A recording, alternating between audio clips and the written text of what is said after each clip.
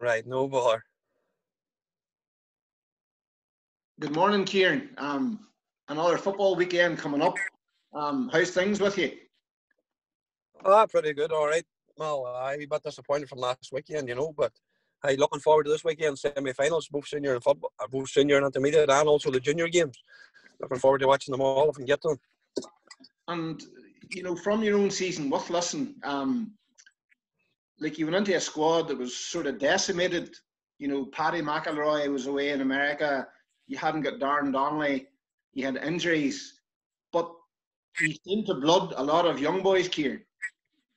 Aye, well, listen, look, we give the youth their chance, as I said before. It's not. It's down solely to a lot of work that has been done by Lissan Club.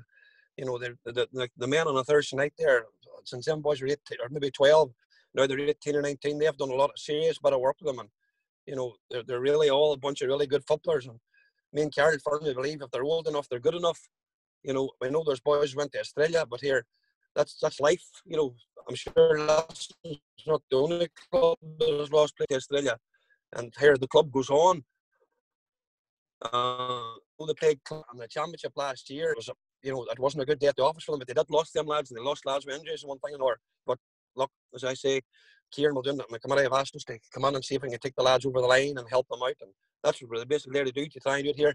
Some days, as I said, we might have better next season. We could have more, maybe possibly bad days than good days. But realistically, they're coming from a league that's, with the greatest respects to the likes of like Ardmore and Derry, Colmkill and Sean Dolans and teams like that. That's the level they were on last year, where they're actually going on now to a league that they're playing against teams that are like Greenlock, for example, Banagher, Kilray, Dungiven, Steelstown. Like the jump in quality is going to be as drastic. But look, we'll firmly believe in the lads and give them their best shot. And there's one thing about them: we'll not fear anybody. We'll go out and try and express ourselves and play a bit of football. Hey, that's what it's about. The result over Glenolm is meant to be a massive confidence booster. Aye, the result of the Glenolms, yes, it was. There's no doubt about it. It was a massive confidence booster. But hey, if we're going to dwell on that result over Glenolm, we're going nowhere. It's a game of football. If anything, Glenolm will be sitting there going to themselves, that's not going to happen again. So it's not. Like I told the boys after 2 or 3 days, yes, enjoy your victory, but just get focused on the next game. I know it gives them a bit of belief, but they're going to have to work twice as hard the next time they play Glenolm, because Glenolm's going to be twice as determined that doesn't happen again. So you have to bring the boys back down to ground. And then, Kieran, looking ahead to this weekend, I suppose first of all, look at the Faughan Vale and Steelstown game. Two teams that score pretty heavy in the quarterfinals. Does it point to a high scoring game, Kieran, or how do you see it? Well, hey, even the Lissan lads will know there. I've always a bit of humour, but I'll tell you, some of the predictions I might give you, they might not just be right, because I was seriously impressed by Lumavady when I went to watch them against Steelstown. They played very well, and they took Steelstown to within 2 points. Young Derry hit the post in the last minute of the game. So I was thinking the Vale, and Lumavady should be a really tasty encounter.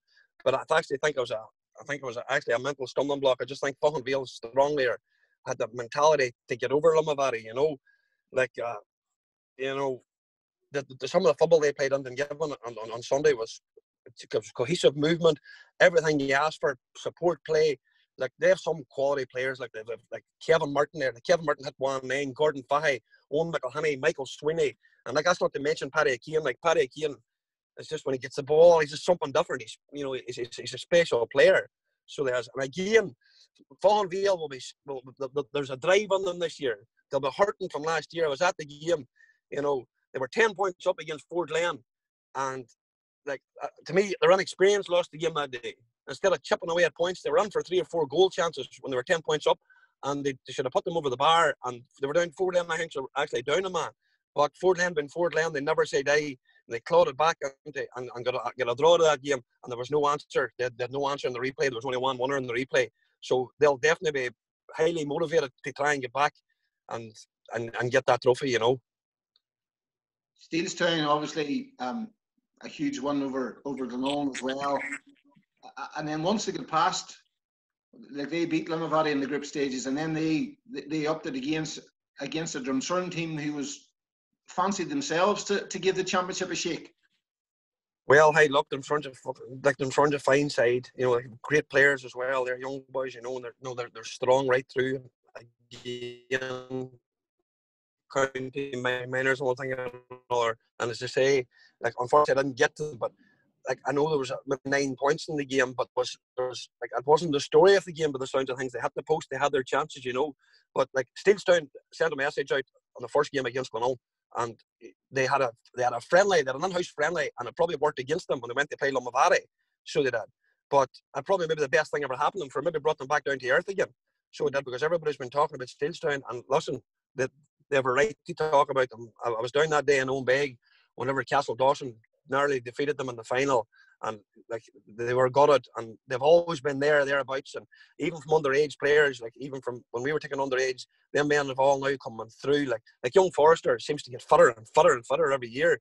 He covers every blade of grass. Then you have Mickey McKinney, you have that, like, you have Ben McCarron is just a class act on his own, you know. So look, I'll tell you, it'll be a good game between them and Faughan Vale. You know, it should be sets up for a real clinker.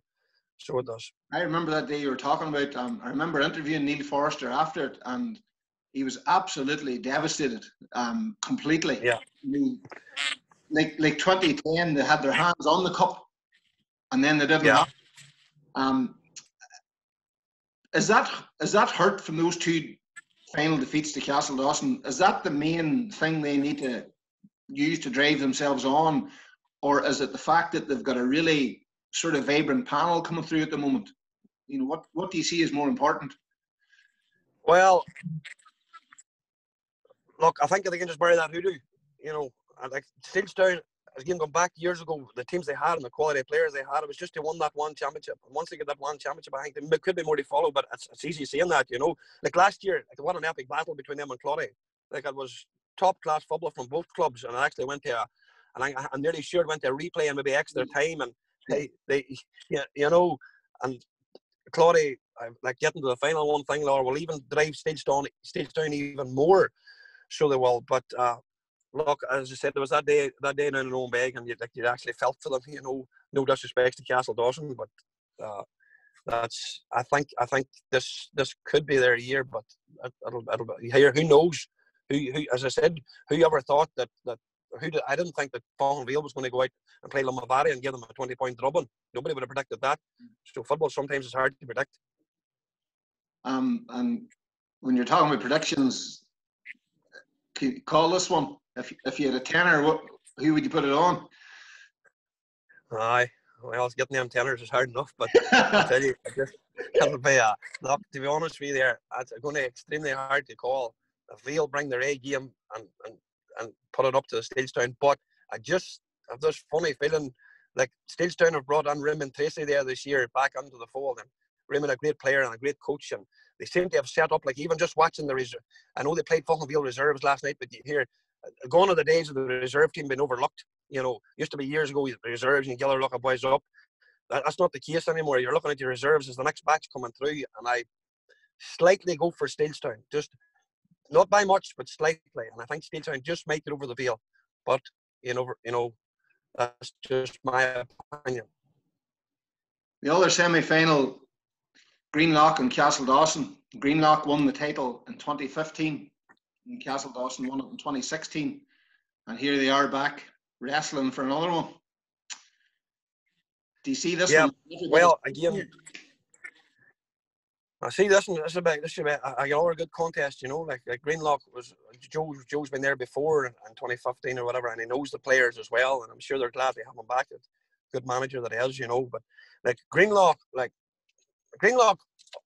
2 or 3 years ago, were a kick of the ball away from me from a senior county final under Wee Nile and Bambo. You know, they're extremely well conditioned team right through. Their fitness, the levels is extreme. Their intensity and everything is just like Greenlock. Like, some of the teams we're talking about on the senior league, in my opinion, would challenge any of the top.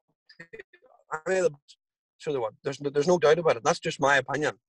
But Greenlock, you know, and the London Niall Loughlin, and you can talk all you want about them, and you know, like we on the previous round of the championship, and like, to be honest with you, for our lads, it was probably a game too soon. Like, we'd only 4 games in the championship, and to come up against an experienced, well-drilled outfit like that, with probably the 2 best forwards, rather than Young McWigan and Slan Neil, and you have Sucky and that there. Like, in a couple of weeks' time or a month's time, Derry's hopes is going to be dependent on them 2 boys and how they play, in my opinion. Like, they scored 14 points out of 14 for Greenlaw. So it's the team that could probably, with the greatest respects to the rest of the players, that nullifies these 2 men. But that's very easy. No, that's a lot easier said than done, as I know. Like, they're just quality, and as I said, like, the work, like, we now set a foundation on there with them, and like, there's been carried on and carried on. Plus the fact that it's extremely hard to break down. They're like, it's staying to work defensively hard. There's maybe a stage 12 or 13 men behind the ball, and then you can just break a pace by players with like Endalyn and that. So, you know, again, in the sparring contest, as I would call it, earlier on, if they played a meaningless game against Castle Dawson to see who topped the group, and they beat them by a couple of points, but then they had another weapon that didn't play that day, and I'm sure he'll be back rearing and firing. That'll be Endalyn looking to come into it, you know. But again, that's not taking away from Castle Dawson. Like, Castle Dawson, over the last few years, you know, I've nearly maybe 2 championships, 3 championships, and intermediate level of quality players as well, like Aidan Keenan. You have Niall Manickle in the midfield. You know, like, they've good players all around. So they have, and look, it'll be tight. It'll be tight, but I just think Greenlock will get enough done and get them over the line. And my prediction is a Greenlock Steelstown final. Just on that game that they met in the league, Kieran, I was at it myself, and I think Greenlock lost 7 kickouts in a row at the start of the second half. They seemed to drop Ryan Tohol away behind midfield, and Paddy Henry swept up everything. From watching them playing against yourselves, did you see a change? Did you see them faring better in the middle? Look, in fairness there, like, we really talked about this already, like, Greenlock have a tactic. They actually bully, you know, like, they get at the goalkeeper and they're roaring and they're shouting just before the kickouts even kicked. And we had the boys told to do this to try and influence the referee, to try and influence the players, to make them nervous.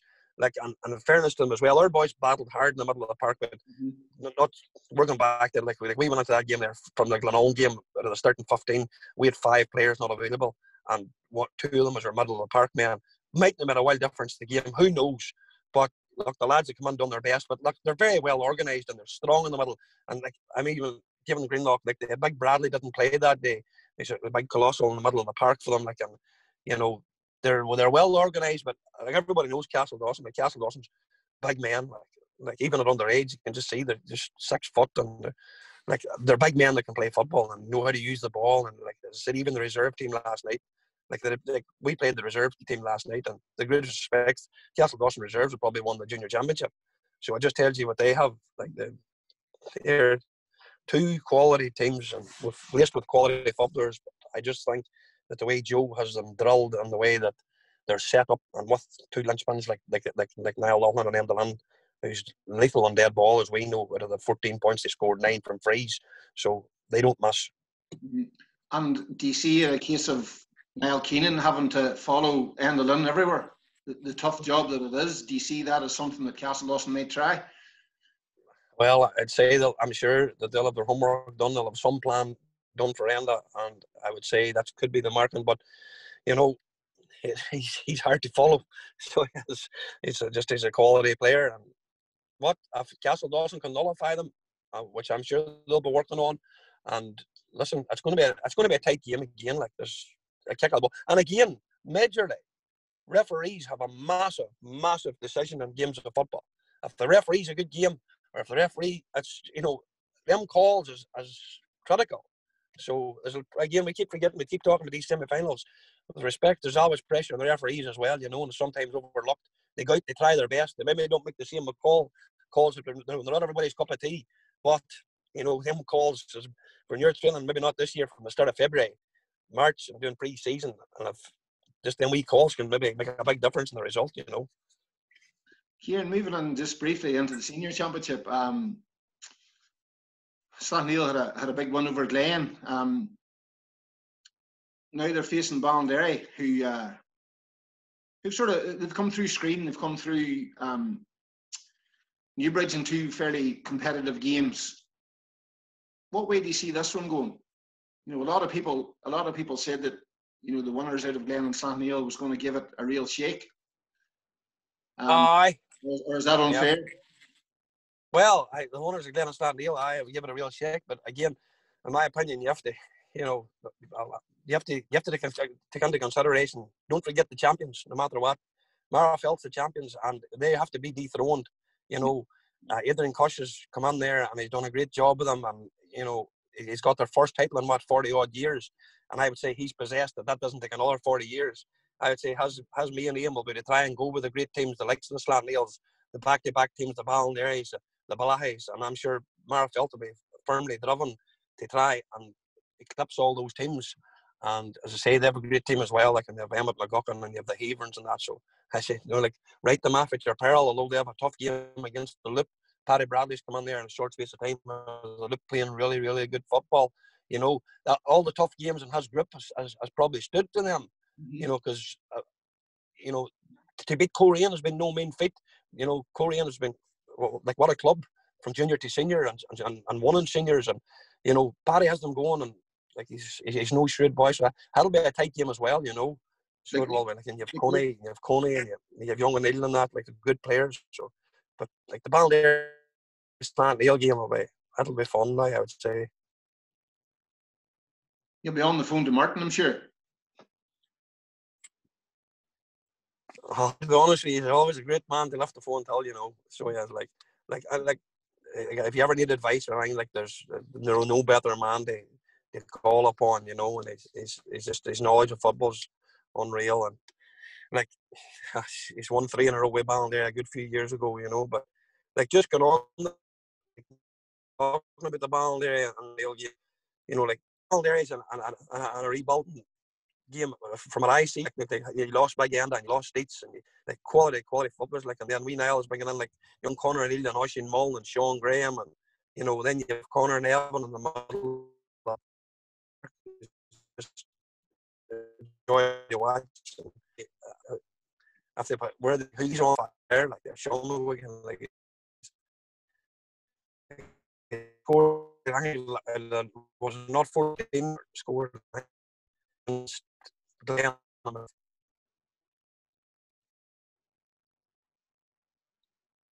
Hello? Sorry, I sort of lost you there a wee bit. You're back, are you? They're winning boys. There are 3 boys looking to do space a long time. So there is. So what were we just talking about there, Mal? Now, you were saying there about Ballinderry, Martin McKinless very well, and like Niall James and Mickey C have come in, and it's a tough thing to come in because they've come into a team that wouldn't have been seen as contenders for a championship, and they've took them to the semi-finals. Like, it's no mean feat. It's no mean feat as well. Like here, don't get me wrong. Like, they always are contenders, but hey, never. You write Ballinderry off at your peril. Never write Ballinderry off. Like, and as I said, like, they've Niall Conway on board again. Like, and we know what Niall can do with the boys, and he's a good backroom team there. He's bringing in like the change of guard, like Lawson Enda and Lawson Dietz and players like that there, and they've brought in like young Conor and Sean Graham and Oisin Mull and boys like that. Then you have Conor and Evan, and again you have one of the top players in there as well. You have Stucky Bell, but the big question will be, and my eyes are looking to see who's going to pick up young McGuigan for Slantnail. Like, he's on fire. Like, 9 points he scored against Glen out of 14 or 15. Am I correct? Yeah. And what's he scored so far in the championship this year? 4 what? 440. 325 can play, which is something. 440. I played for 19 years and never scored 440. So that's pretty good going. So it is. But your man, like, again, like, you're going to have, like, you don't know who's going to pick him up, but Gareth McKinless and him will be a great duel in my opinion. So it is, like, you're talking about the best defender, one of the best defenders in Derry football, and that would be an epic duel to see them two go at it. But who knows who picks him up? Maybe Gareth will be put on up the field or whatever, but that's going to be interesting to see. Like, even in Slantnail, I watched Slantnail this year, like with Paul and Horst Devlin, they're in from Tyrone, and they have them well going, and like the brand of football they're playing, like some of the football against Glen, and Glen's football was unreal too, but like just their use of the ball, the kick pass and their pace, like Rogers driving through from full back, and just my opinion, like when Slantnail maybe won the 2 or 3, once you lose one, it'll put a hell of a lot of hunger. I think they'll maybe enjoy, if they won this game, or if they get to the final, or if they won it, they'll probably enjoy this one better than they've enjoyed the first one. I might be wrong, but it's just it'll be interesting. Lissan Hill coming through that. Well, hey, I'm going to have to let my head rule my heart this time. The wee man might not be phoning me tonight, or maybe Karen might just step away from me, but I'm just going to age probably slant Neil to do it. But as I said, write them off at your peril. It's Derry we're talking about. They have championship pedigree. They know what it's like to win championships. And I'm sure Niall Comey will expect every bit of energy pushed out of them to give Slant Neil the full of it. And very finally, Kieran, on to Magherafelt, and Luke just touching on it again to sum up. Like, Magherafelt have come through two really tough battles. Lavey, where they created loads of goal chances, but still, and still had the battle to win. And against Swatter, they were in complete control, like unbelievable control, and then had to scrap for their lives again against a Loop team who came back 5 points down against Coleraine. Like, that's how do you even start to call a game like that between those two teams? Listen, it's like I was very friendly of the late Colm Rocks, and Colm coached us for a lot of years, and Colm always used to say, league football we don't care about. He says, when it comes to championship, he says, that's when we come alive. And it always sticks in my head. You always watch the Lip, they'll go through it. But just something about championship, they just love it. And they, they couldn't have a better man steering the ship up there in Paddy, and he's looking at the job he done with New Bridge, and he just puts pure passion into it. And I'm sure not even on that, their forward play, and like you're talking about one of the greatest forwards ever to play football for Derry, and his young Keelan Devlin flying, and you've McAllen in the middle of the park, Terence O'Brien, like what a colossal Terence O'Brien is, Anthony Neal, and they're like the Lip's the Lip. As I said, when it comes to the championship, they turn up, and you never write them off as well. But you're talking about Magherafelt, like Magherafelt last year, and like Adrian Cush, and it's well documented. Everybody knows, or anybody who follows the game, like Adrian Cush went out one night and played open football, and everybody knows the result. Like, and they went out now and they've tightened up their defence, and they play counter-attacking football. A great target man on him, McGuckin, like try to match them, but just get into that mentality. And now, they're strong. When it comes, you talked about them games that were real drawn out encounters. Probably the fact of having won that championship and the belief, probably years ago, they might not probably get over the line in them games. And that's why I give full respect that they're going to be an extremely hard nut to crack. And I think they just could age out the Lip. But again, like Ballinderry, I'm not sitting on the fence. You write Lip off at their peril. So you do. It'll be a tight game. But I think Adrian Cush's know-how and the ways I'm set up, and I think that Magherafelt just might get over the line. But it's going to be a big tight one as well. Thanks very much, Kieran. What does the winter entail for yourself? There's no football. Do you just start planning for next season? Or do you... when you're fanatical, in fairness, how do you switch off? Well, hey, to be honest with you, you don't switch off. It's like after the Greenlock defeat there, like you're just planning away. You plan away for next year.